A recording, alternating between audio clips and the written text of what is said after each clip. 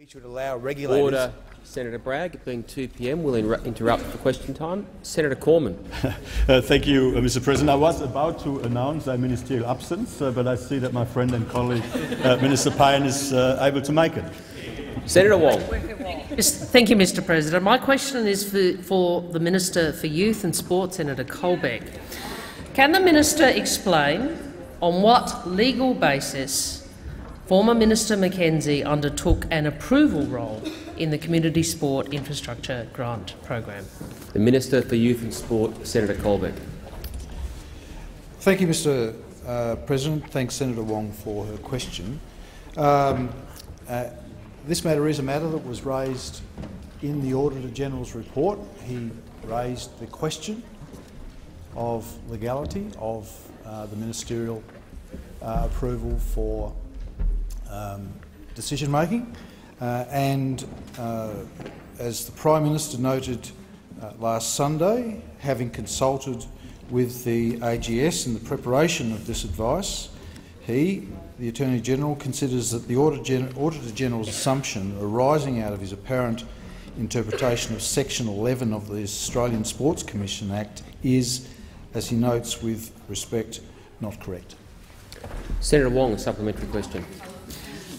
The scathing independent Auditor-General's report states, and I quote, "There are no records evidencing—" Order. I've got a sense I need to be able to hear the specifics of this question. Senator Wong. The scathing independent Auditor-General's report states there are no records evidencing that the minister was advised of the legal basis on which the minister could undertake an approval role, and it is not evident to the ANAO what the legal authority was. On what legal basis did Minister Mackenzie override the recommendations of Sports Australia? Senator Colbeck. Thank you, Mr. Deputy President. Thanks, Senator Wong, for the supplementary question. I refer it to my previous answer. Senator Wong, a final supplementary question. Thank you. Has this minister or his office been advised at any stage by Sport Australia as to the legal basis of his predecessor's funding decisions? Senator Colbeck. Thanks, Mr. President. I thank Senator Wong for the question. The Prime Minister sought advice from the Attorney-General. Senator Wong, on a point of order. Mr. President, direct relevance. The question is about the advice to this minister. It is not about advice to the Prime Minister, and I accept that there are broader issues, but I am not canvassing those. I'm asking what advice this minister got. I take the point. It was a specific question. I'm going to let the minister complete a sentence or two before I rule on direct relevance. I don't think he got through one then. I'll call the minister to continue. Thank you, Mr. President. Given the interest in this issue, the Prime Minister, on behalf of the government, asked the Attorney-General for advice, which I've just provided to the chamber. Order. Senator Wong, on a point of order. Direct relevance. The question is not about the Prime Minister's request to the Attorney-General. The question is very direct to this minister in his portfolio responsibilities, what advice he received from a portfolio agency. Senator Colbeck, have you completed your answer? He's completed his answer. I allowed Senator Wong to continue with the point of order because I wasn't sure of that. I'll call order on my left. I called for order during a question. Order. I urge senators to be careful about the words they use if they're addressing other senators. I didn't catch that as a reflection on a senator, but we don't want to get too close. Senator Abetz. Thank you, Mr. President. I actually have a public interest and policy question to the minister representing the Minister for Health. Order. Can the minister update the Senate? Order. It's interesting Labor's not interested in those type of questions, but my question is, can the minister update the Senate on the precautions and steps the Morrison government is taking to keep Australians safe in the wake of the coronavirus health emergency? The Minister representing the Minister for Health, Senator Cash. Thank you, Mr. President, and I thank Senator Abetz for the opportunity to provide an update on the coronavirus and the Australian protective and precautionary response. Mr President, as a government, our priority at this time is to protect Australians, to protect their health and to keep them safe. The government is taking action to ensure that we assist Australians whilst keeping our community safe. We took early and decisive action which was based on the latest and best medical advice. We have mobilised the National Incident Centre. We have activated the National Medical Stockpile to provide protective masks to GPs and to frontline workers. The National Trauma Centre has been mobilised, and we are providing AUSMAT assistance to those who have returned on the chartered flight out of Wuhan and are now on Christmas Island. As of this morning, there have been 28,261 confirmed cases of the coronavirus worldwide, and sadly, we have seen 565 people lose their lives as a result of the virus or its complications. Australia has 14 confirmed cases, 2 in South Australia, 4 in Queensland, 4 in Victoria and 4 in New South Wales. Other suspected cases are being tested and kept in isolation. We have seen promising signs of 3 Australians who have had the virus being cleared and discharged after significant testing. It is encouraging and important that patients are clearing the virus and being discharged. This is a significant milestone. The government will continue to keep the Australian people updated about this matter and how we are working to protect them. Senator Betts, a supplementary question. I thank the Minister for that extensive answer and ask what actions has the government taken to ensure this level of preparedness? Senator Cash. Thank you, Mr President. Our response has been through and with prompt border isolation, surveillance and contact tracing mechanisms already in place. We have acted early to provide Australia the best protection possible from this virus. Minister Hunt convened meetings of all health ministers and their chief officers on the 25th of January and the 2nd of February 2020, and on the 1st of February the Prime Minister announced strict new travel restrictions on the advice of the Australian Health Protection Principal Committee. On the 30th of January, the World Health Organisation declared the 2019 coronavirus outbreak a public health emergency of international concern. In response to this declaration, the Chief Medical Officer was able to advise that Australia was already carrying out the activities recommended by the WHO, with border isolation surveillance and contact tracing mechanisms already in place. Senator Abetz, a final supplementary question. As a committed federalist, I ask what further steps is the government taking to work with state governments to ensure the most effective response possible to combat this virus? Senator Cash. Thank you, Mr President. All state and territory governments are involved in the response with daily meetings of Commonwealth and state and territory officials. The Australian Health Protection Principal Committee is meeting daily to provide expert medical advice to government, which is assisting in informing Australia's response. This membership includes all federal, state and territory chief medical officers. A humanitarian flight which has successfully brought people to quarantine, and the upgrading of our quarantining arrangements. We thank all of those who have led this at the medical level.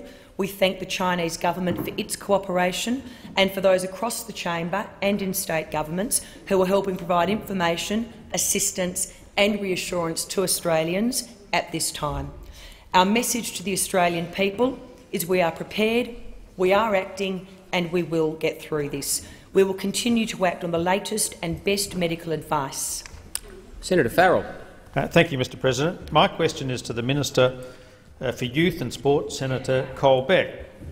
Has the Minister seen any spreadsheet listing funding applications under the Community Sports Infrastructure Program that are colour-coded and focusing on applications from marginal electorates held by the Coalition, as well as electorates to be targeted by the Coalition?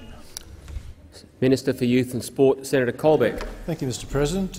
Yes, I've seen some public documents that have been demonstrated by, put in partially into the public forum by the ABC, I'm aware of a number of other documents that have been utilised in the assessment of this process, but I've not spent time looking at them all. I haven't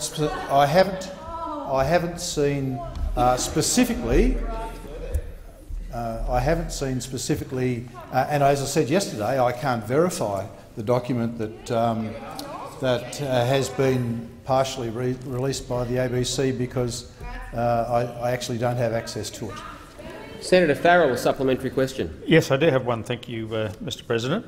The Independent Auditor-General's report states that, and I quote, records examined by the ANAO evidence that the Minister's office used the spreadsheets provided to it by Sport Australia with additional analysis on marginal electorates held by the Coalition, as well as those electorates not held by the Coalition that were to be targeted in the 2019 election. Has the Minister seen the analysis undertaken by the former Minister's office? Senator Colbeck. Thank you, Mr Acting Deputy President. I thank Senator Farrell for the question. No, I haven't seen that analysis. Senator Farrell. I have a further question. Thank you, President. Has the Minister at any point been briefed by his agencies about concerns with the former Minister's handling of the Community Sport Infrastructure Program? If yes, when and by whom was he first briefed? Senator Colbeck. Thank you, Mr Acting Deputy President. And Mr President, and thanks Senator Farrell for the question. When I came to the portfolio, this program was in the delivery phase. All of the allocation of projects had been completed, and so my concern through the process of this particular program has been to ensure the delivery of grants that had been allocated and signed off, and of course then progress through the system. Senator Wong, on a point of order. Senator Wong, on a point of order. Direct relevance, and perhaps the Minister will get there. But this is the second time he's been asked directly about matters within his portfolio. We are asking not about other matters. We are asking whether he was briefed by agencies in his portfolio expressing concern about the former Minister's handling of this program. I've allowed you to restate the question, Senator Wong. The Minister's been speaking for 30 seconds and he's heard you remind him of it. Senator Colbeck. Thank you, and thanks Senator Wong for the point of order. My next line was going to be, Mr President, that my first awareness of the issues that were raised by the ANAO report was when I received the ANAO report in the normal course of government receiving the report. Senator Waters. Senator Waters. Sorry, President. My question is to the Minister representing the Prime Minister. The human cost and the environmental cost of the fires is immense. The economic cost is over $100 billion. Australia's largest coal companies earned over $50 billion in the last 5 years, and they paid no income tax. When is this government going to levy coal companies to pay for disaster prevention and clean-up, including doubling the numbers of our paid firefighters, so that the polluters who are causing this problem help pay to fix it? The Minister representing the Prime Minister, Senator Cormann. Thank you very much, Mr President. Under our tax system, companies pay a tax on their profits, and of course our tax laws do not discriminate between individual companies on any basis other than how much profit they generate in a particular year. And of course, as you would be aware, in Australia under our laws, any company with a turnover of up to $50 million will eventually pay 25% tax on their profits, and any company with profits or with turnover above $50 million will pay 30% tax on their profits, and I mean, that is the way our tax system operates. What I would also just point out again is that the production and export of Australian coal into markets around the world where there is demand for coal helps reduce global greenhouse gas emissions, because to the extent that we do not supply Australian coal with lower with lower moisture content, lower ash content and higher energy intensity. It would be replaced by coal from other sources, which is more polluting. And I mean, anyone who has got a basic understanding of logic understands that if you replace a comparatively more environmentally efficient energy source with a comparatively more polluting energy source, the overall effect of that is going to be bad for the environment. Senator Waters on a point of order. Yeah, thanks, President. Just a point of order. The question went to whether this government will make the polluters pay to clean up the costs of the disaster they are causing, double our firefighters. I'm yet to hear the minister address Senator that. Waters, as I remind senators, a minister is entitled to respond to part of a question. The question contained a lengthy preamble with a number of assertions. The minister can be directly relevant by responding to any, all or part of a question. Senator Cormann. Thank you very much, Mr. President. As I've indicated, in Australia, companies pay tax on their profits, and that is obviously appropriate. I think I've addressed the other parts of the question. Obviously, I can also assure Senator Waters that this government does not have any plans whatsoever to reintroduce a Labor Green carbon tax, because we understand it would harm the economy, it would harm the environment, and it would leave Australians worse off. Time for the answers expired. Senator Waters, a supplementary question. Thanks, President. Today, coal company Adani was criminally convicted for false and misleading information about unlawful land clearing. They do have a track record of non-compliance with environmental conditions. Given that former Fire Chief Greg Mullins has said that burning coal is the base cause of the severity of these bushfires, will the government now use its legal power to cancel Adani's mine approval on the basis of this criminal conviction? Senator Cormann. Thank you very much, Mr. President. As I'm sure Senator Waters will be aware, the project, the Carmichael mine project, has been thoroughly assessed and reviewed both by federal and state authorities in Queensland. It is being supported and has obtained and secured all of the relevant approvals. It's been supported both by the federal government and by the state Labor government in Queensland. It will not only help create jobs in Queensland, it will also help reduce global greenhouse gas emissions, because it will displace more polluting coal that would be coming from other sources. Australian coal helps to reduce emissions when it displaces more polluting coal from other sources, and I would have thought the Greens should come on board and support that effort to help reduce global greenhouse gas emissions. Senator Waters, the final supplementary question. Thanks very much, President. The government accepted $500,000 in fossil fuel donations in an election year, the most recent election year. Half of that was from Adani, some of which was donated prior to groundwater approvals being issued, and some of which was donated after those groundwater approvals were issued. Given the climate crisis that we are in, when will you give the money back? Senator Cormann. Thank you very much, Mr. President. So Senator Waters asked me about donations, and I'm reminded that the single biggest corporate donation ever in the history of the Commonwealth. Where did that go to? Did I go to the Labor Party? No. Did I go to the Liberal Party? No. Did it go to the National Party? No. Did it go to One Nation? No. It went to the Australian Greens. Oh, $1.6 million to the Australian Greens. You are absolute hypocrites. Order. Order. Senator Sheldon. My question is to the Minister representing the Prime Minister, Senator Cormann. I refer to Senator Mackenzie's statements to the media on Monday and to the Senate last night, in which she said, and I quote, "I do not accept that those memberships were a conflict of interest, and I do not believe the gifted membership of the Australian Clay Target Association or my paid membership to Field and Game Australia contributed any real or apparent conflict of interest. If Senator Mackenzie is correct, why did she have to resign?" Minister representing the Prime Minister, Senator Cormann. Thank you very much, Mr. President. I think these issues have been canvassed, obviously, over the weekend. As you would be aware, the Prime Minister asked the Secretary of his department to conduct a review into relevant matters, and at the end of that process, based on undisclosed conflict of interest, which was found to be in breach of ministerial standards, Senator Mackenzie offered her resignation. I mean, that's a matter of public record. Now, having said that, I mean, Senator Mackenzie did an outstanding job as Minister for Sports, and indeed the programme that she developed was very popular and very successful. And through Senator Mackenzie's interventions, appropriately exercising her ministerial discretion, she actually ensured that a higher proportion of electorates represented by Labor members would get project funding.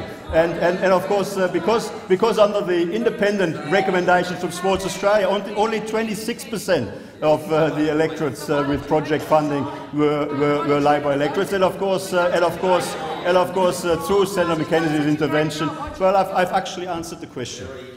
Senator Sheldon, a supplementary question. Only days after Senator Mackenzie resigned her ministry as Deputy Leader of the Nationals because of her role in the corrupt sports rort scheme, Deputy Prime Minister McCormick has said he looks forward to her, and I quote, coming back later on down the track. Does the Prime Minister also support Senator Mackenzie's return? Senator Cormann. Well, thank you very much, Mr. President. Well, yes, of course. Of course, we agree with the Deputy Prime Minister that, in due course down the track, we would welcome Senator Mackenzie back to make a contribution at the highest levels of government. Of course, I mean, Senator Mackenzie paid a high price for, for a breach. A breach that was identified to the ministerial standards, but of course there'll be we look forward to the opportunity down the track for Senator Mackenzie to make a contribution in government again. Senator Sheldon, a final supplementary question. What action has the Prime Minister taken in response to Senator Canavan's admission on Monday of his undisclosed membership of a club for which he approved a $20 million NAIF loan? Senator Cormann. Thank you very much, Mr. President. As soon as the Prime Minister was informed in relation to this matter, he asked the Minister to update his declaration of private interests, as all ministers are required to do, and of course Senator Canavan has done that. In the case of Northern Australia Infrastructure Facility funding, the decisions are made by the NAIF. The Prime Minister also asked for advice from the Secretary of the Department of Prime Minister and Cabinet on the matter raised by Senator Canavan, but of course Senator Canavan has since stepped down from the Cabinet for other reasons. Senator, order. I'd like to call Senator Hanson for her question. Senator Hanson. Thank you very much, Mr. President. My question is to the Minister for Trade, Tourism and Investment, Senator Birmingham. As stated on the Department of Agriculture, Water and the Environment website, it's estimated that 70% of the edible seafood Australians consume is imported predominantly from Asia. The freefall in seafood exports has left the Australian fishing industry on its knees as the coronavirus grips the world and China closes its ports and flights carrying Australian produce. Will the Morrison government invoke a halt to all foreign seafood imports to save the Queensland and Australian fishing industry at this critical time of need, or will you continue to favour overseas fishermen and help drive the final nail into the Australian seafood coffin? The Minister for Trade, Tourism and Investment, Senator Birmingham. Thanks very much, Mr. President. I thank Senator Hanson for her question and correspondence that she has had with the government on this issue, including discussions that I've had with her. The government is acutely aware of the impact the seafood industry, the tourism industry, many other sectors of Australian industry are facing as a result, in particular, of the downturn in visitation from Asian markets like China and Japan as a result of the coronavirus, as well as the downturn in economic activity and hospitality activities in many of those markets. That's why we're working to make sure that we help those industries to get through this period in terms of trying to activate greater tourism and travel within Australia through our Holiday Here This Year campaign, our investment in the domestic travel sector, as well as our work to make sure that we support them where they are businesses who are export-oriented in the seafood sector, to look at alternative markets. And Senator Duniam and I have both met with, held discussions with the members of the seafood industry, and wrote to the seafood industry yesterday, providing dedicated contact points into Austrade. In relation to imports and exports of Australian seafood and seafood into Australia, there is a significant trade in both directions of seafood. But I would point out that in areas such as live fish, we export $29 million of seafood products and import $5 million. In crustaceans and molluscs, we export $1 billion but import $549 million. Senator Hanson, on a point of order. On point of order, my question was directly to: will the minister address the imports? Would the minister address the imports into Australia?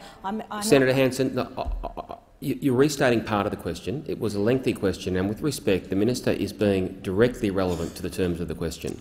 I ask senators where a minister may be straying. I give them some latitude, but you had a lengthy question. You're restating part of it. I think the minister, with respect, is being directly relevant to the entire question asked. As I've said before, a minister can respond to all or part or any aspect of a question. Senator Birmingham. And Mr President, the last category I was going to highlight there, live fresh lobsters and crayfish, where Australia exports $739 million of such product but imports nothing at all. It will be important to the long-term viability of those sectors that we keep their export opportunities open, and that means maintaining the type of trade relations with other countries that enable us to do so. Supplementary question, Senator Hanson. Does the minister concede that the Morrison government's free trade agreements are prohibiting the protection of Queensland and Australia's seafood and fishing industry? Senator Birmingham. No, not at all. Not at all, Mr President. In fact, if I go back to that last figure that I cited, Australia exports $739 million of live fresh lobsters and crayfish, and we import none at all. None at all. So for that part of the seafood industry, it is essential that they have access to other markets.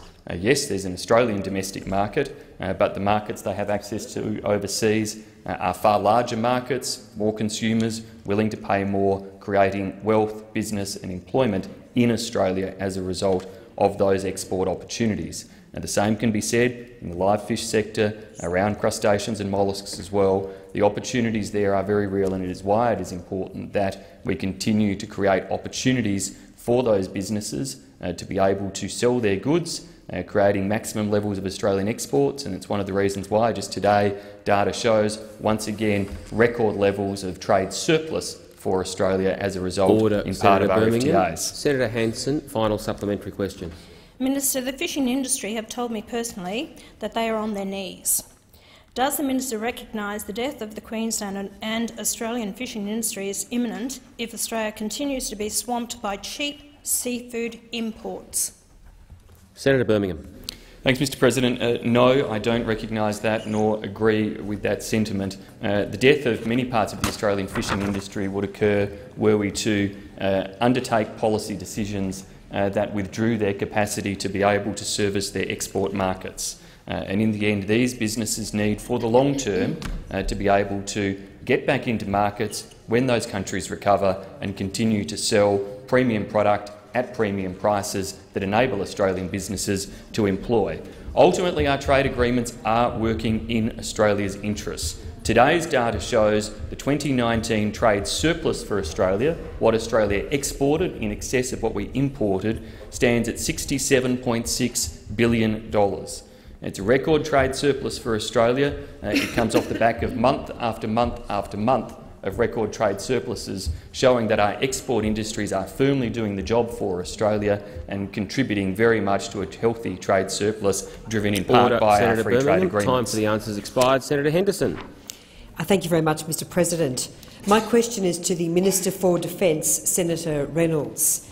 Can the minister update the Senate on how Defence is supporting the whole-of-government effort to repatriate Australians from coronavirus-affected areas overseas? The Minister for Defence, Senator Reynolds. Thank you very much, Mr President, and also thank you very much to Senator Henderson for the question, but also for her ongoing support for defence and particularly for defence industry.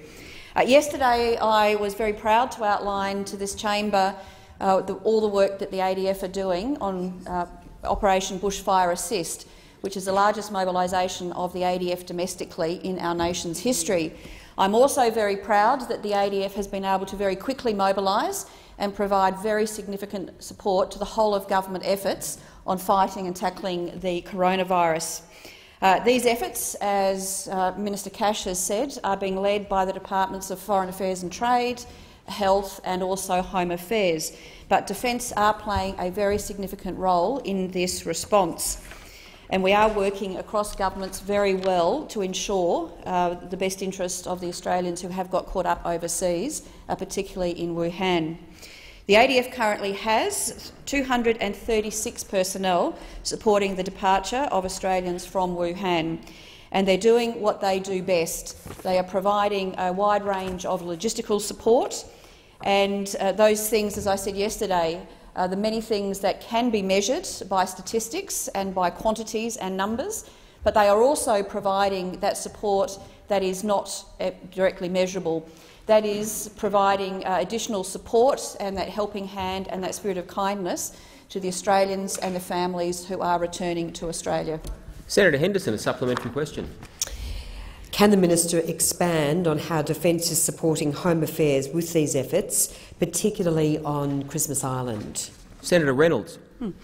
Thank you very much, and again thank you to Senator Henderson for the question. Defence has directly supported Australian Border Force with the transfer of the first two groups of Australians evacuees from Learmonth to Christmas Island. And ADF people are assisting the assisted departure of Australians from Wuhan, as I said, to Christmas Island. 168 personnel are providing direct garrison support at Christmas Island and 49 at RAF Base Learmonth, which is currently being dismantled and relocated to Darwin due to an impending cyclone in the northwest region. There are 19 members who are coordinating this effort, also from ADF headquarters. And Defence support to Home Affairs includes the re-establishment and the operation of the facility at Christmas Island, including the provision of food and many other life essentials and comforts for those who are currently at Christmas Island. The garrison support is also very wide, everything from catering through to decontamination and transport. Senator Reynolds. Senator Henderson, a final supplementary question. Can the minister outline to the Senate what further support Defence is prepared to provide? Senator Reynolds. Thank you. Senator Henderson, in close consultation and collaboration with the other impacted agencies across the federal government, Defence is very closely monitoring the novel coronavirus situation, with a focus now on contingency planning in support of these whole-of-government efforts. And in particular, we're currently focusing further on movements, additional movements of people, and also the stores that might be required to be transported across the country to support this. Support is also still currently underway for the assisted departure of additional Australians, as has been previously reported on the Air New Zealand flight, and any further possible Australian government organised flights. In that sense, we're providing health, logistics and movement staff to ensure detailed planning and support of DFAT Health and ABF should further requirements be of Defence. And can I just say in conclusion, can I thank all of the ADF staff who are so willingly doing this task at the moment. They continue to serve with great distinction on our behalf. Has expired. Senator Hanson-Young. Thank you, Mr President. My question is to the Minister representing the Minister for Environment. Over 1 billion animals have been killed by these climate fires over summer. As many as 25,000 koalas have been killed on Kangaroo Island alone, with thousands more under threat from the loss of habitat, starvation and thirst. Over 10 million hectares of bush, forest parks and bushland have been decimated. Over 80% of the World Heritage listed Blue Mountains has been burnt. We've already been in the midst of an extinction crisis before these summer's fires. Ecologists warn that some species may never recover. The government has already said that their $50 million is not enough. When will the government front up and fund the recovery, the restoration and the protection that our environment desperately needs? When will the government announce the money that we need right now? The Minister representing the Minister for the Environment, Senator Birmingham. Thanks, Mr. President, and thanks Senator Hanson-Young for part of a question at least. Mr. President, these are serious issues, and the government has acted and acknowledged very much that the devastation caused by bushfires over the recent summer is not isolated to the tragic loss of life, which this chamber acknowledged on Tuesday, nor is it isolated to the loss of property or economic assets, but very much does include the loss of habitat, the harm to environment and to ecosystems. That's why the Treasurer and Minister Lee announced an initial $50 million investment to support immediate work to protect wildlife and habitat recovery, and acknowledged that this is a down payment for emergency interventions. In terms of further investment around other long-term aspects of recovery, the government's been very clear that whether it's in relation to infrastructure rebuild, support for individuals, support for businesses, support for the tourism sector, support for the environment, investment in mental health services, all of which we've taken decisions to do in the wake of these bushfires. We've indicated in all of those cases that they are initial decisions and that we will then monitor the impacts across those sectors and respond further where necessary and appropriate. Immediately, we've pursued, amongst that $50 million, funding to provide care for and rehabilitation of injured wildlife, secure viable populations of threatened species, to control feral predators, other pests and noxious weeds that are a major threat, to scientifically map and understand the true impact of these fires, and to work with landowners around protecting the precious remaining unburned areas, allowing them to serve as arcs and to support our native plants and animals to recover. There's been extensive engagement with the conservation sector in this, and there will continue to be so. Senator Hanson-Young, a supplementary question. Thank you, Mr. President. Critical habitat for native wildlife has been destroyed, as previously outlined, but it may never recover. Will the government commit now to a moratorium on land clearing to protect the only habitat our wildlife and our precious koalas have left? Senator Birmingham. Thanks, Mr. President. And Senator Hanson-Young seeks in that request a sweeping policy decision, asking that it be made firmly on the run. The government has in place at a national level environmental laws that ensure that when it comes to land clearing decisions or other decisions, the federal government has a say insofar as it relates to the defined matters of national environmental importance. And those matters take into consideration requirements for habitat for endangered and threatened species. Those matters take into consideration scientific advice, but it is not the government's intent or policy for us to take over the responsibilities of states and territories when it comes to land management practices overall. The states and territories have clear responsibilities there. This parliament has determined a federal responsibility which we administer when it comes to those very particular matters of national environmental significance. Senator Hanson-Young, a final supplementary question. Thank you. We know these fires are linked to climate change. We know climate change gets worse by burning fossil fuels. When will the government start protecting the koala from being killed by the coal industry and the loggers? That's right. Senator Birmingham. Mr. President, we know that the Greens like to emote a lot when it comes to these issues and these questions. The government likes to deal in facts and to work our way carefully through each of these policy matters.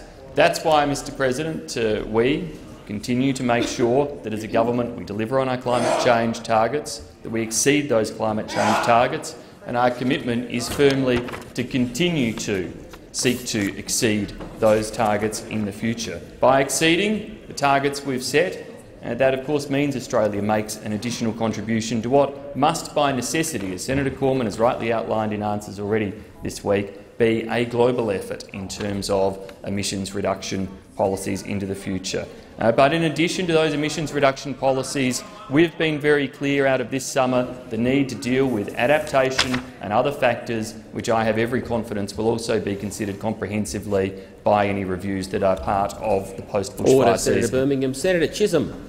Thanks, Mr. President. My question is to the Leader of the Government in the Senate, Senator Cormann.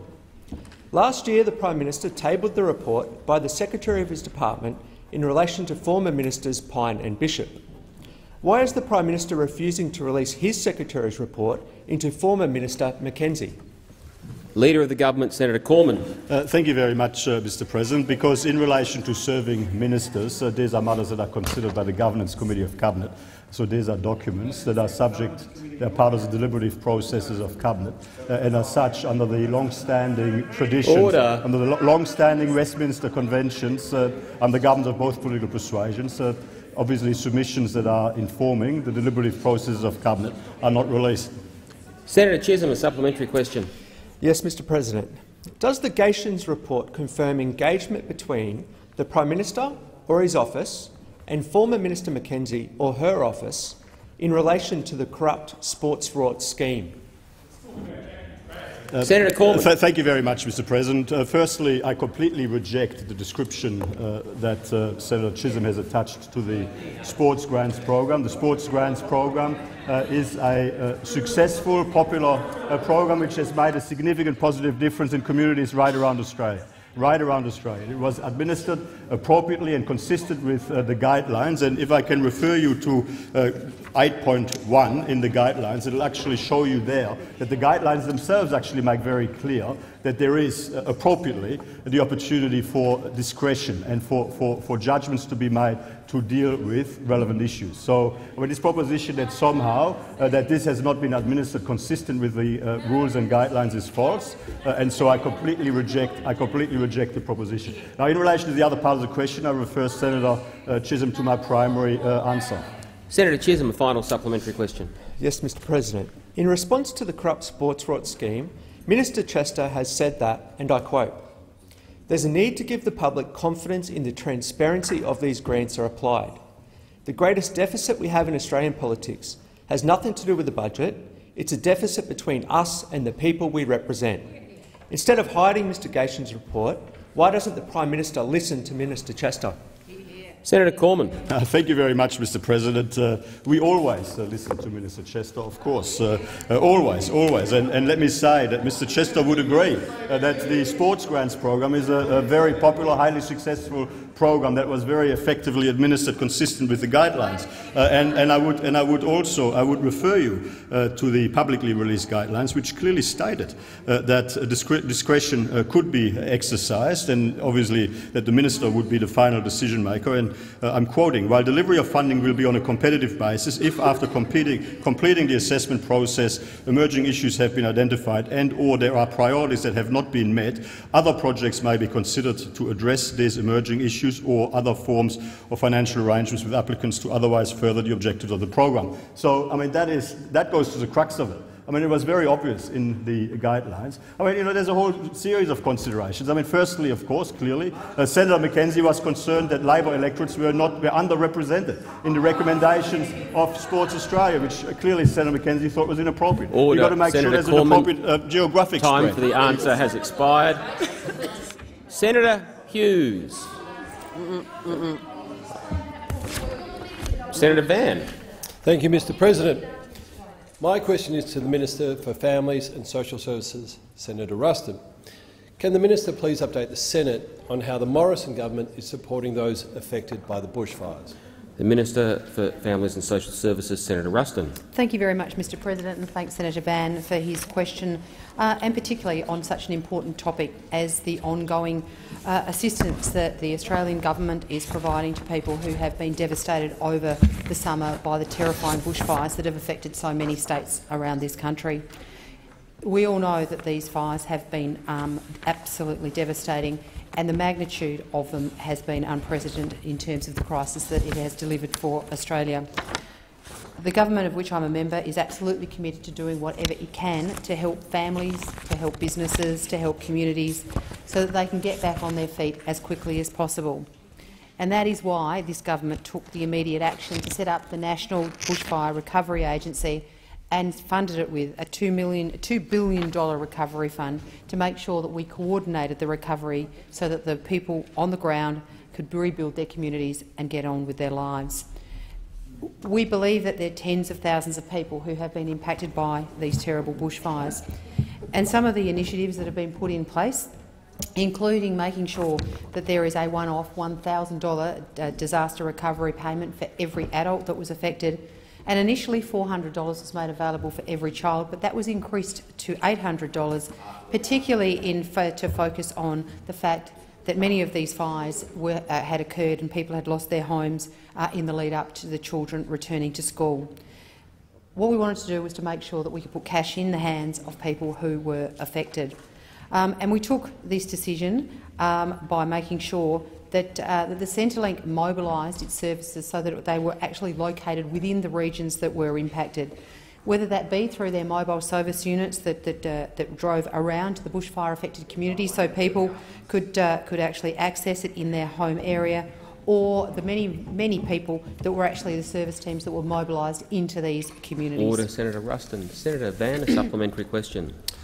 Minister, what support is the government providing? What immediate support is the government providing to these families and communities? Senator Ruston. Thank you very much, and thank you, Senator Van. There have been a myriad of different ways that the community, and particularly individuals, have been supported through the assistance of this government in response to the devastating fires.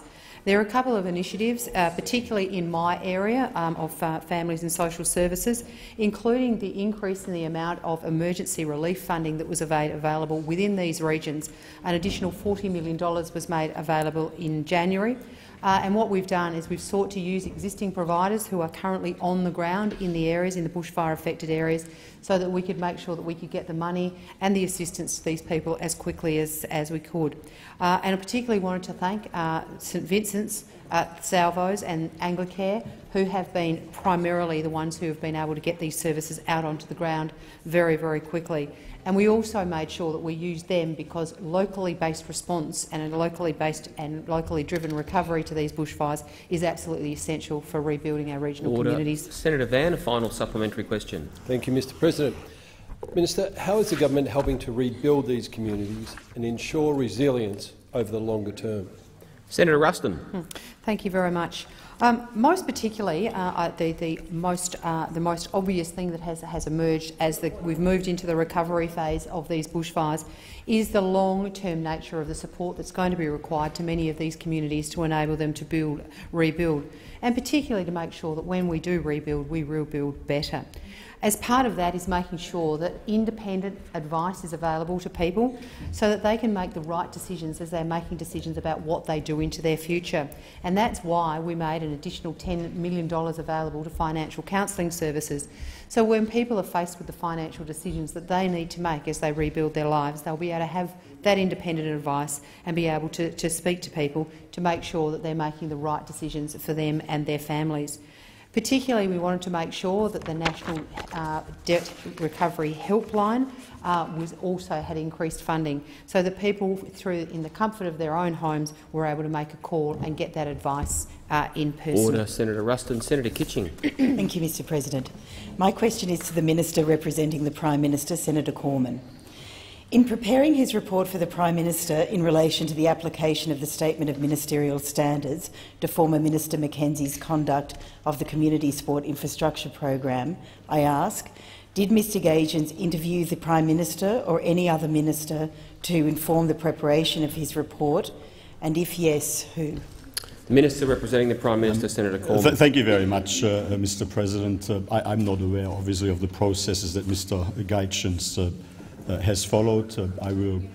You do know that you are talking, of course, about a document that was prepared to inform the deliberative processes of a cabinet subcommittee. But nevertheless, out of an abundance of helpfulness, let me take on notice whether there's anything I can helpfully provide to Senator Kitchen to assist in relation to this. I should also say that while the report that Mr Gagens has prepared is subject to Cabinet confidentiality, the Secretary of the Department of Prime Minister and Cabinet has indicated to the Prime Minister that he does intend to make a statement over coming days setting out his findings and the basis for them. Senator Kitching, a supplementary question. Thank you, Mr President. Order. Did Mr Gagens interview any of the Prime Minister's staff to inform the preparation of his report? And in particular, was the Prime Minister's Sports and Infrastructure Advisor interviewed? Senator Cormann.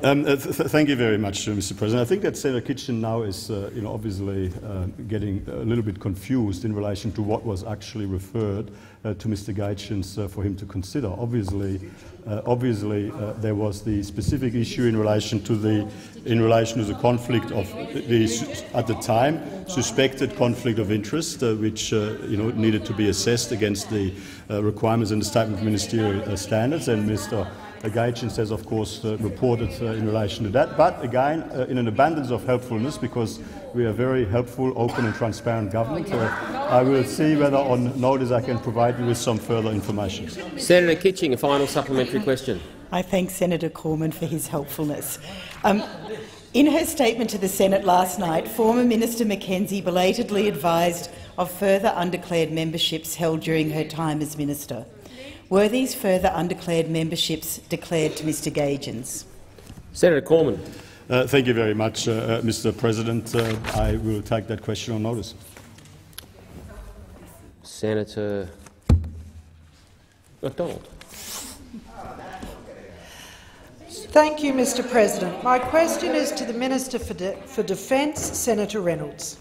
Can the minister update the Senate on how the Morrison government is addressing the serious issue of suicide in the serving and Veterans Defence personnel community? The Minister for Defence, Senator Reynolds. Thank you very much, Mr. President, and I thank Senator McDonald for her question. And I also would like to acknowledge and thank her for the work that she does in Queensland to support veterans and veterans' employment and also their mental health. So thank you, Senator. I know that everybody in this chamber is deeply concerned about the scourge of suicide, the 3,000 deaths every year in Australia, and the particularly high rate of suicide amongst our veterans and also our serving personnel. And I know we all share the goal to do whatever we can to stop these tragedies, to safeguard the mental health and well-being of our veterans and our service personnel, and that this is an issue we all agree is an issue of national and lasting importance. As we all know in this place, it is an issue of a profoundly complex issue that deserves a comprehensive response. Over the break, as the Prime Minister has said, we listened very carefully to everybody who has an interest in this issue, and we listened to the voice of veterans and also their families. And we came to the conclusion that we wanted to do more than just hold a Royal Commission, which is why yesterday we announced a broad range of measures to assist greatly in this area. And there are three in particular that I want to mention now. First is the establishment of a national and a permanent rolling commission into veteran suicide and its preventions, which will have all of the powers of a Royal Commission. Second, to initiate an immediate and comprehensive independent review and analysis of more than 400 suicide deaths in the defence and ex-services community since 2001. And thirdly, to establish a Veterans Family Advocate who will offer a new and crucial bridge for families which will put their voices and their interests at the heart of policy making and also decision making.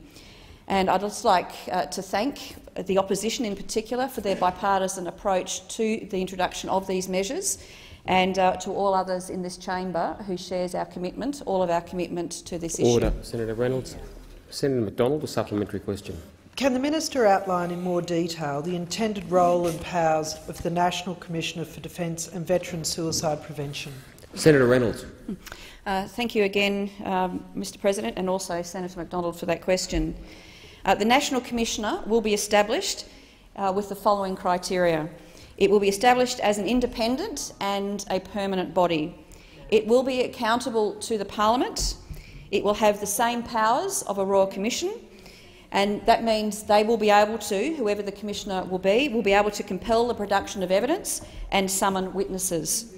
They will also be able to identify and investigate systematic issues that will inform government policy on suicide prevention and also mental health and well-being. The Commissioner will investigate individual cases of ADS and veteran suicide, working with every state and territory coroner.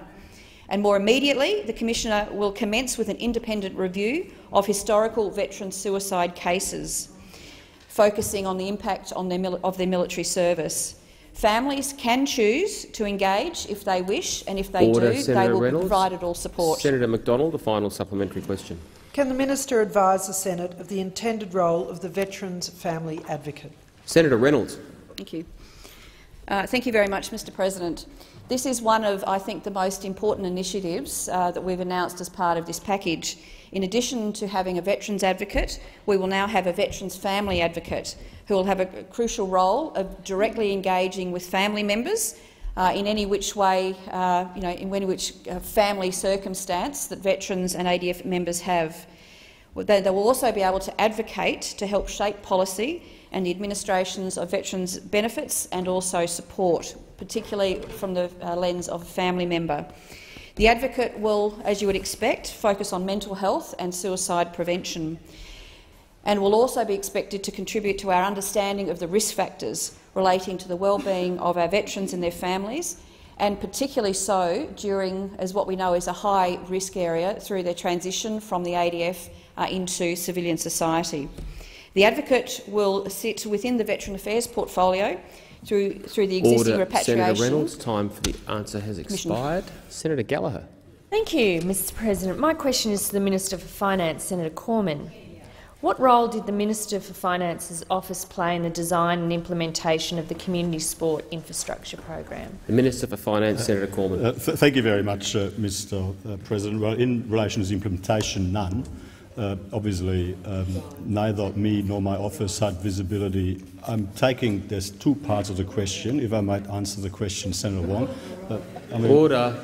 So in relation to implementation, taking that first, I had no visibility in relation to, obviously, the specific decisions in relation to specific projects. That was entirely a matter for the responsible minister, as is appropriate. In relation to the programme itself, it went through the normal deliberative processes of Cabinet. It went to ERC. It was put forward as a policy proposal by the relevant minister, and it would have gone through the normal process. That I'm obviously a member of the Expenditure Review Committee, and hence, I participated in that process, making, in relation to that budget measure in the usual way.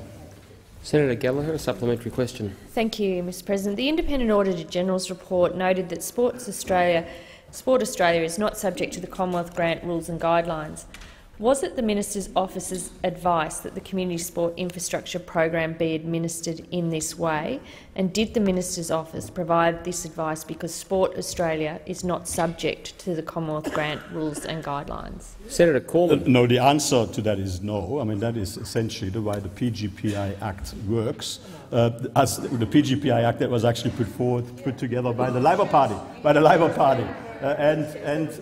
So in relation to these matters, as was also very clear in the explanatory memorandum to the PGPI bill at the time, you'll find that it made very clear that it was not intended to capture. Senator Wong on a point of order.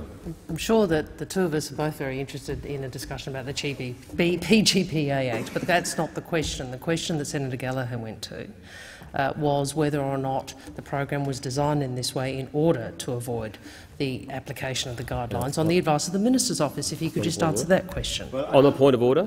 No. Can I just rule on the point of order? I'm sure there are many people interested in the Act, for one. My point, I think with respect, there were two questions there. One asked about a fact, one asked about a motive on behalf of the Minister, and I think the Minister is being directly relevant to the question in the answer he is giving. The answer to the question that Senator Wong just raised, no, there was no specific advice given in relation to circumvent, as you suggested it.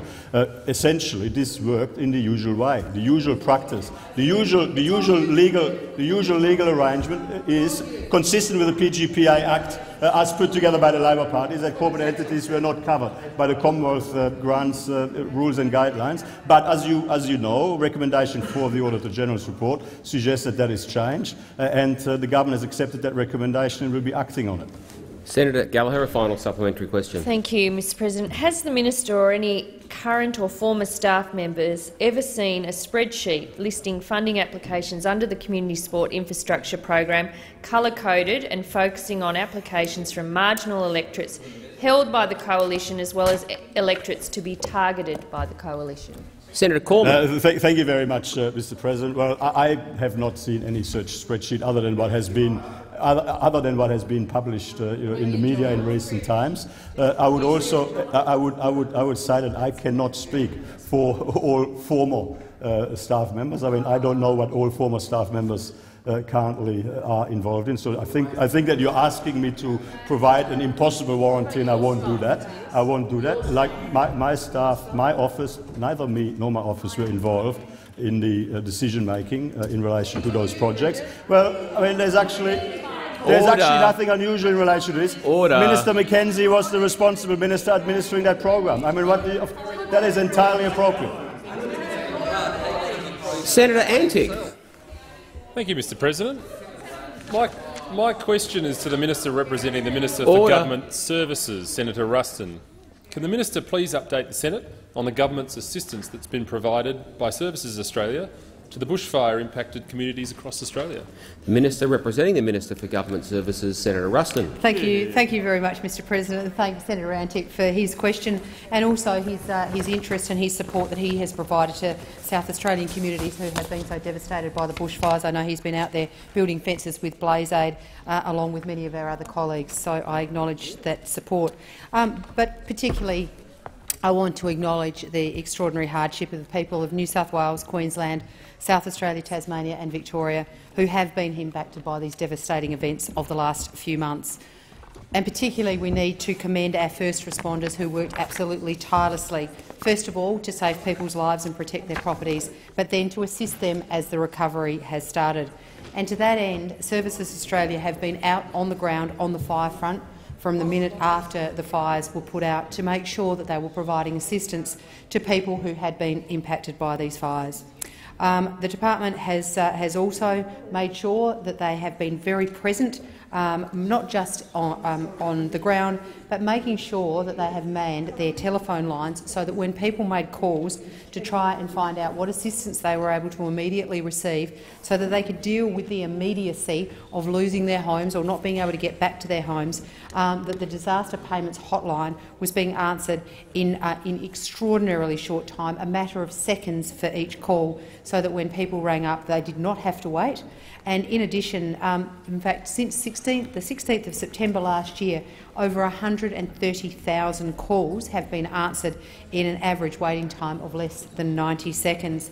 So particularly I want to acknowledge the staff that have been in the walk-in centres, the staff that have been on the end of the phones, and making sure that they are there to listen to people and assist people when they are obviously in a time of great need. And also to commend the Australian Defence Force and acknowledge the role of Minister Reynolds in making sure that they got the boots out in the ground to make sure that we could provide comfort to those people impacted. Senator Ruston. Senator Antic, a supplementary question. Thank you, Mr. President. Given the scale of the recent bushfires, how has Services Australia adapted to assist affected Australians on the ground to ensure immediate and effective support? Senator Ruston. Thank you very much, and thank you, Senator Antic. The ability for us to be as efficient as possible in getting disaster relief payments out on the ground was absolutely a priority of the mobilisation of Services Australia when the fires and the disasters hit. But I'd just like to update the chamber and let them know that from mid-September 2019 until February 2020, I can advise that over 75,000 claims for the Australian Government Disaster Recovery Payment have been granted, with over $89 million made available for people affected by the fires.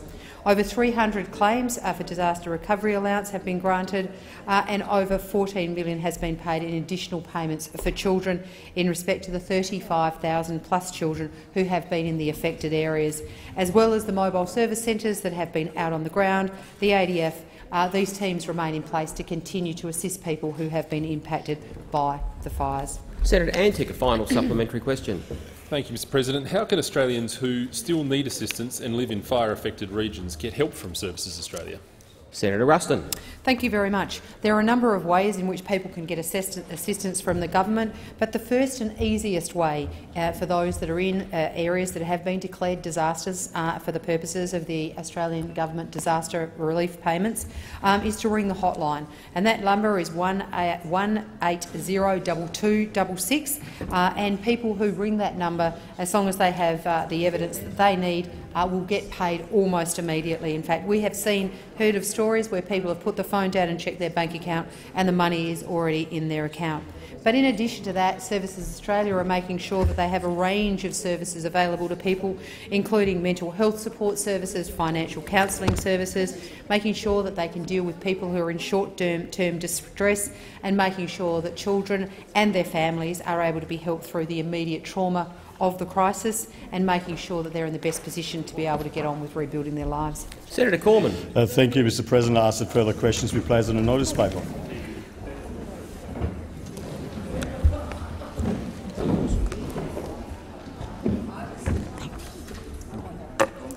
Are there any motions to take note of answers? Senator Chisholm.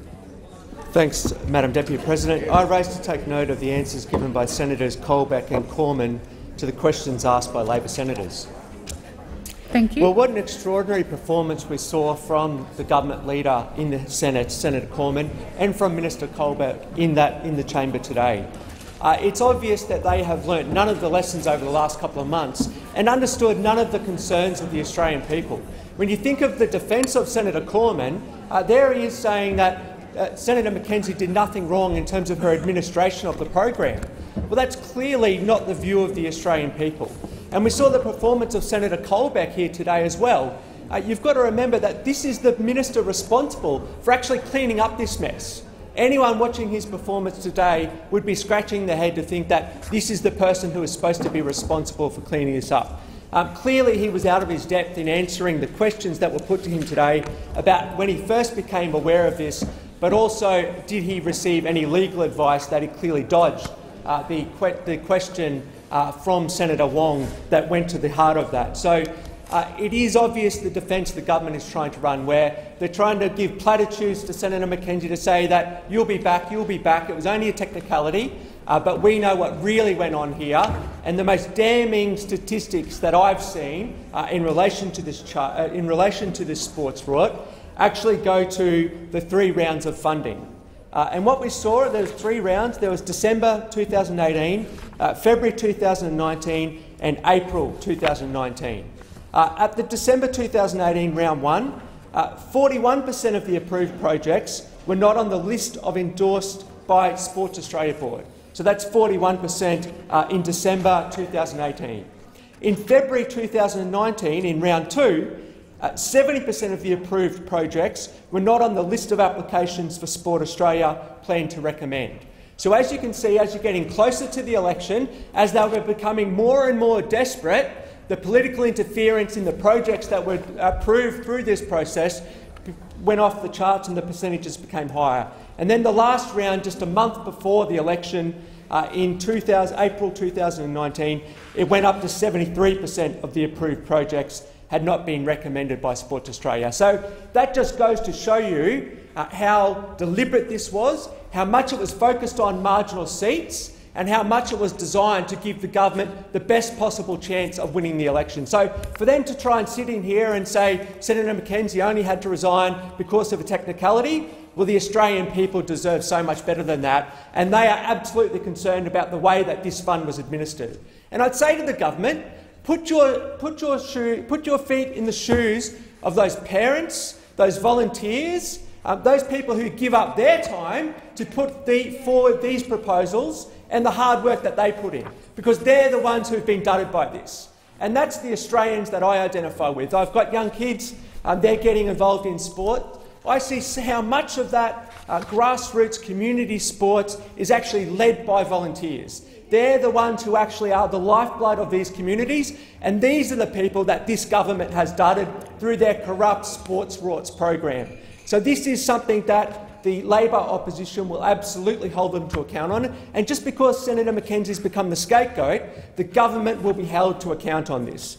They haven't released what was in the Gations report. That obviously goes to some of the substance of Senator McKenzie, but they haven't gone anywhere near justifying the decision-making that they have made. And I think it's interesting that in the question that I put around the quote from Minister Chester, he's actually showing a bit of contrition in terms of the way this scheme operated. We saw a similar quote from Senator Littleproud yesterday as well, and that I think that those members in rural and regional Australia understand some of these issues better than they do here in the Senate.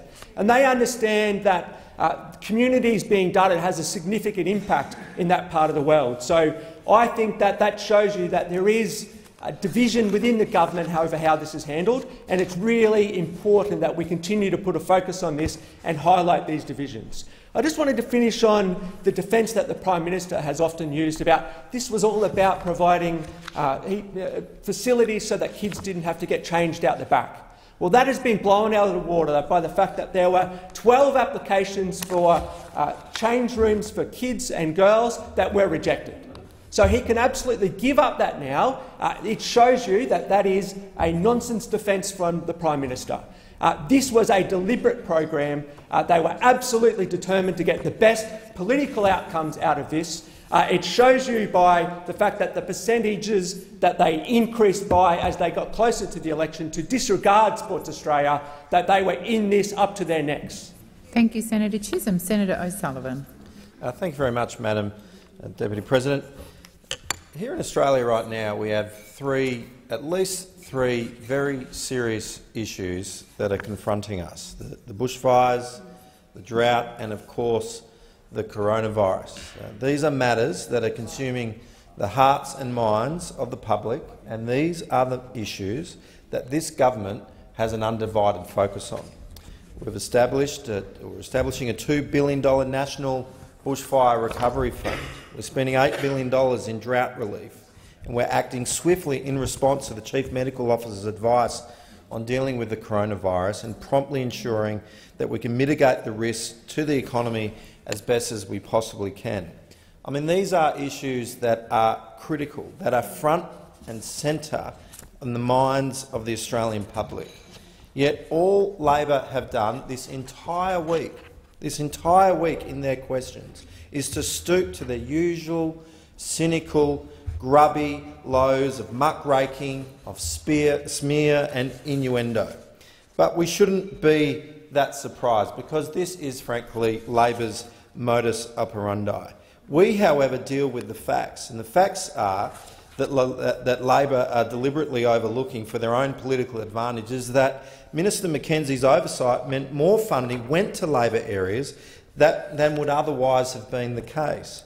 As the ANAO points out, electorates held by the Australian Labor Party represented 35% of approved projects and 34% of approved funding. These electorates would have been less successful had Sports Australia assessments team recommended them. That would have been recommended would have been maintained. They recommended 26% of projects and 26% of funding. Yet by Minister Mackenzie's intervention, it was in fact lifted to 34% and 35% respectively. There are many Labor frontbenchers who actually welcomed the announcements when these funding was delivered. In fact, the Leader of the Opposition, Anthony Albanese, even went so far as to thank Minister Mackenzie for her support for the Dawn Fraser pool in his electorate. I mean, 35% of funding projects went into Labor-held seats. Yet in my home state of Western Australia, Labor ran a program called Local Projects, Local Jobs, a $35 million McGowan government commitment that went into 97% Labor-held seats. 97% Labor-held seats. Premier Mark McGowan defended the spending, saying every single one of our election commitments went through, he said, a rigorous evaluation process. But community groups did not apply for grants. Instead, projects were nominated by Labor MPs and candidates and signed off by a committee of Labor campaign chiefs and senior frontbenchers in the party's leadership team. This proves that the evaluation and selection was purely a political process. Yet, as I said before, Minister Mackenzie's intervention ensured that, in fact, even more projects went into Labor-held seats. Yet Labor, back on the other side of the country, where I'm from the great state of Western Australia, they borrow from a book that just says we're going to put into pretty much 100%. I mean, 97% is practically all of their seats. I mean, it's unbelievable. Candidates and MPs over there had to explain to the committee why the funding was necessary, but also how they plan to best exploit the commitment in political campaigning, including plan for local media. I mean, talk about politically motivated funding. It's just absolutely ridiculous. And Labor on this side, those on that side of the chamber, want to lecture us about how projects can be delivered. I mean, this program has gone into supporting some wonderful projects, 684 projects across Australia, 684 projects investing $100 million into very important community sport and infrastructure. We've seen firsthand the positive impacts that this program has been delivering for so many grassroots sporting organisations and local communities around the country. The program is supporting the construction of new community infrastructure and upgrading so many more sporting facilities to help support local jobs. Of course, the demand for these projects is always going to be strong. It's always going to be high. And this government, because of our strong economy, our record, we are able to deliver in projects like this, and we hope can continue into the future. Thank you.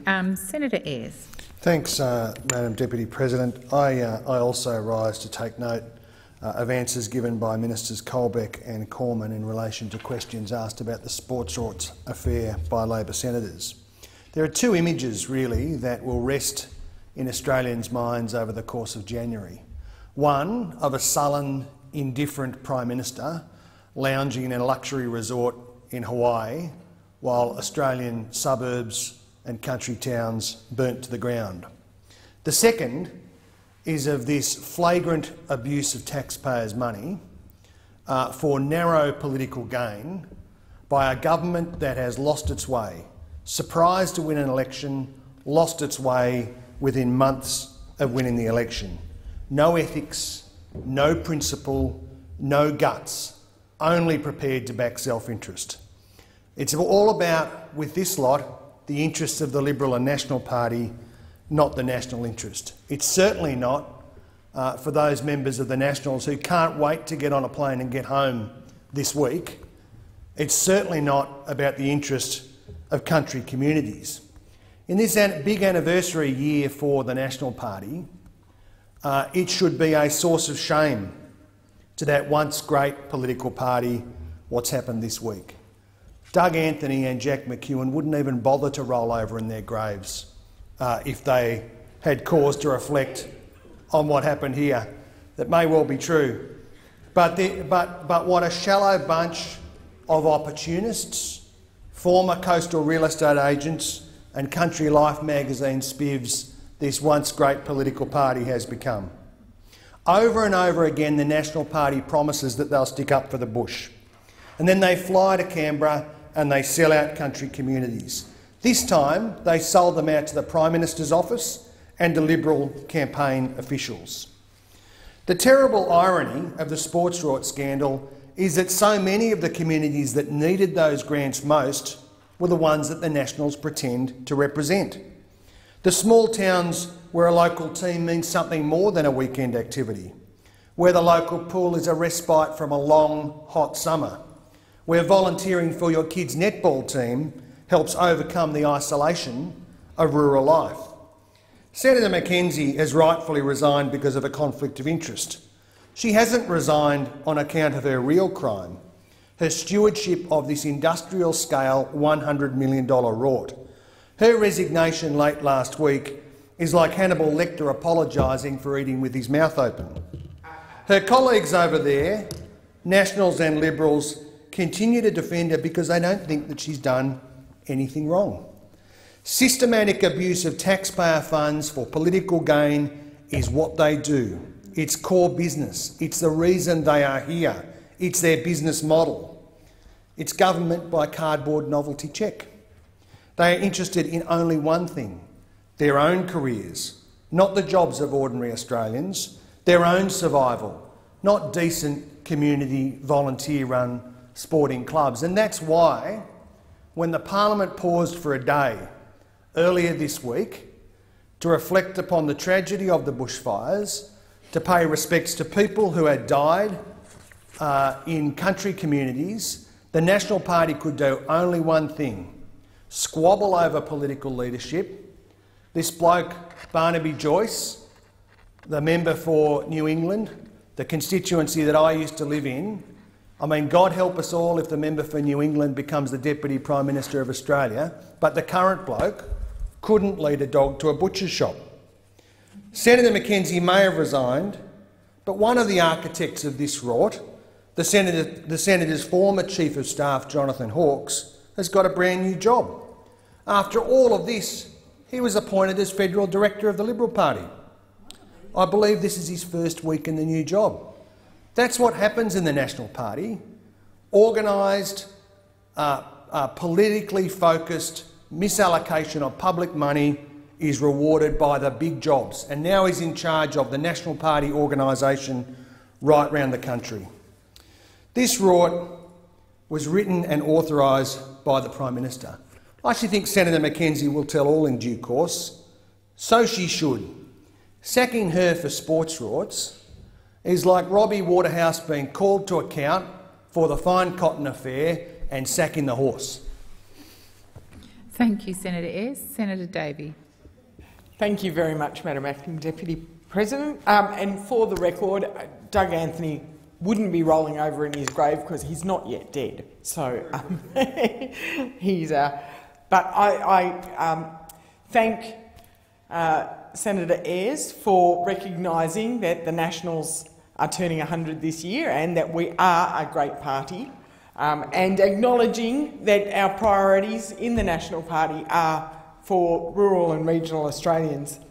I also just put on the record that, contrary to what Senator Ayres said, I don't leave my regional base and fly to Canberra. I drive to Canberra so I can witness on the ground exactly what is going on out there. I don't get to Canberra and forget what is happening in my regional community or forget what is happening in regional communities across Australia, and particularly this year, having witnessed the devastation of the bushfires across the entire eastern part of my state.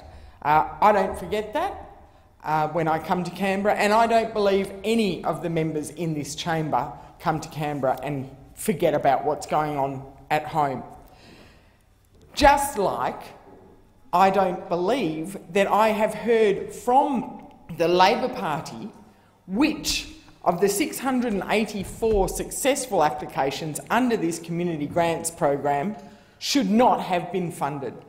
They are all community sports programs.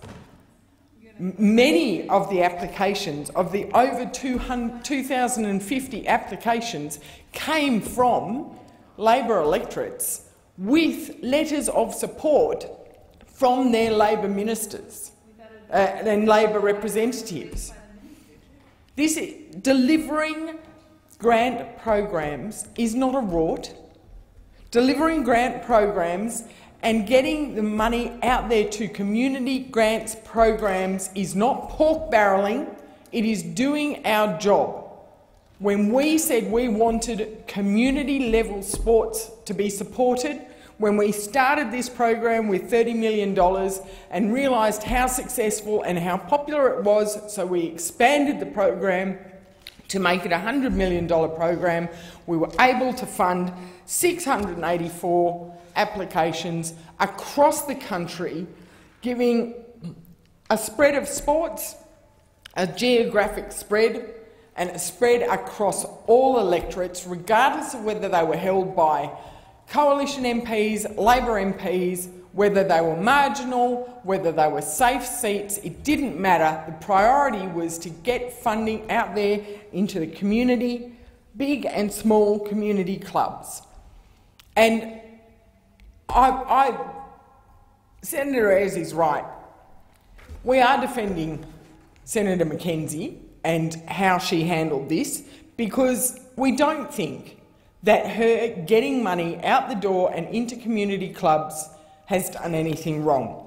684 successful applications that got money, many of which were welcomed by their ALP members. Certainly Anthony Albanese himself thanked Senator Mackenzie for funding the Dawn Fraser Pool in his electorate. So for Labor to now sit there in their electorates, having taken the money for projects in their electorates, having taken the money, having said, thank you very much, Senator McKenzie, we'll take that money, but now we're going to complain about how you handled the program. It is hypocritical, absolutely hypocritical. And to say that a minister doesn't have discretion of funding and expenditure is absolutely crazy. On the one hand, we get absolutely lambasted if we listen to bureaucratic advice. For example, when Senator Birmingham was Health Minister and the bureaucrats said stop funding Healthy Harold, he overrode it because the backlash was incredible. That's what ministers do. Ministers look at the advice, they evaluate the advice, and then they make a decision because they are elected to do that. That is what elected representatives Senator are Davey, for. your time has expired. And just Thank remind you in future to please refer to those in their other place by their correct titles. Senator Marielle Smith. Thank you, Deputy President. I also rise to take note of questions by Labor senators today. And I feel for my senators on the other side who've had to come in here and defend this rort this afternoon. I feel for you, Senator Davey, who's just spoken before me. But Senator Davey just told us that in this whole sports rort scandal, in the administration of these grants, it didn't matter if the recipients were in Labor, National, Liberal seats. But the point is it did matter. That's what the Auditor-General found. That's why we're here. That's what we're discussing. If it didn't matter, if it wasn't relevant to the decision-making process, we wouldn't be here. We wouldn't be asking questions about it. We wouldn't have a Senate inquiry on it. The fact is it did matter to the decision-making process, and that's the problem. That's not acceptable. That is not acceptable. So that's why we've been asking questions. But sometimes I wonder, why do we bother? Because when we have such disrespect from senators like Senator Colbeck today, who has asked serious questions about the legality of this administration of this program, he barely answered. One of them he didn't answer, and the other ones he barely answered. I mean, he tried quickly, not like that other time where we waited for a minute 20 or whatever to get the first word out, but he barely answered the question. And it's a serious question. And then, following Senator Farrell's further questions, he just sidestepped. He tried to pin it all on Senator McKenzie. Pin it all on her, nothing to do with me, all Senator McKenzie. But you can't all do that.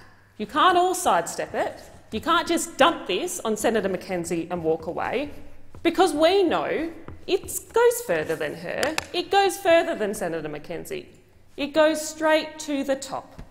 Straight to the top. The poor old Senator McKenzie taking all the blame. All the blame.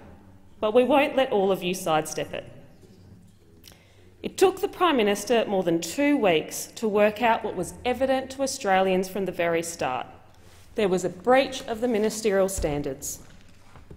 But he is still, and you are all still, refusing to address the elephant in the room, that there was a breach in integrity in the administration of this grants program.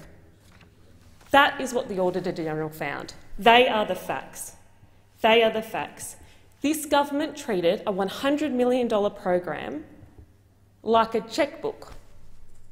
A chequebook rolled out with the sole intent of getting the government re-elected, of winning marginal and target seats. So yes, Labor seats, target seats, marginal and target seats.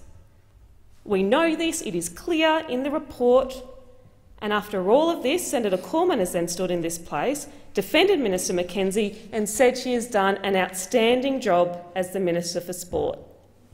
Well, tell that to local sporting clubs in South Australia who spent hours and hours and hours on their grant application.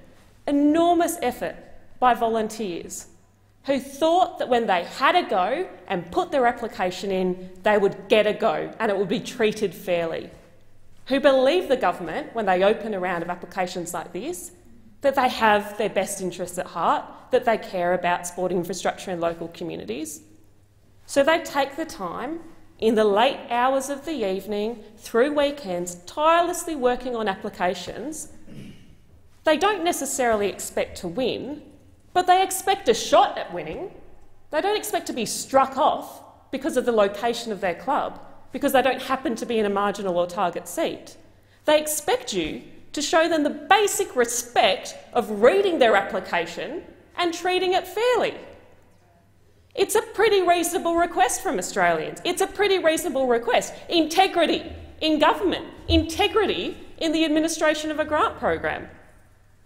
And not only can you not give it to them, you can't clean it up properly either. You can't act swiftly to deal with the people responsible. You can't take responsibility for your failure of those clubs, for your failure of those communities, your failure of the people who wrote those applications and expected a fair go, and the failure of the kids in those clubs who had a highly rated application and missed out because of where they lived. Well, they can't all live in your marginal and target seats. They can't. But they should be able to expect that you treat them fairly. They should expect a fair go. This isn't about the clubs who won.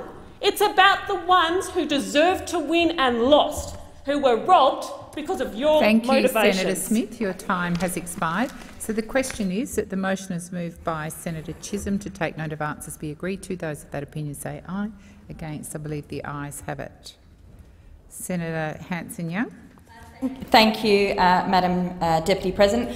I rise to take note of the answers to the questions I asked Senator Birmingham, who was representing the Minister for Environment in this place. I asked, of course, Madam Deputy President, about the significant devastation, the absolute environmental catastrophe that has been inflicted on Australia's environment as a result of these terrible bushfires over summer. Now, we know that these fires have been unprecedented. We've seen the loss and devastation to communities. And here in this place, only earlier this week, we paid condolence to the loss of lives, the loss of homes and the suffering of communities. But there has also been great suffering by Australia's wildlife and our nature. Over 1 billion animals have been killed as a result of these climate fires. Thousands and thousands of Australia's iconic koalas dead, burnt, thousands and thousands more injured, starving now because of the lack of food and clean water. Over 10 million hectares of Australia's bushland and forests devastated. Over 80% of the World Heritage Area in the Blue Mountains has been burnt to a crisp. Our environment has suffered a huge blow as a result of these climate-fuelled fires that we've seen over summer. And we know it's going to take years and years, decades, to rebuild, repair and protect properly. The government's announced $50 million, and they keep saying that this is a down payment, yet they're refusing to say how much more is coming and when. And of course, we're all a bit cynical about how much the government is really going to put into this recovery, this restoration of environment and future protection, because this government has year after year cut and slashed the budget of Australia's environment. They've gutted their own Environment Department. They've gutted environmental protection programs. They've refused to fund the programs that were put in place to protect what was already a growing list, over 1,000 animals and species that were endangered. These climate fires have made this crisis now worse than ever. And the government can't continue to keep saying $50 million is on the table and that's enough. I mean, Celeste Barber actually raised more money in response to these climate fires than this government is prepared to put into protecting our wildlife and our native areas.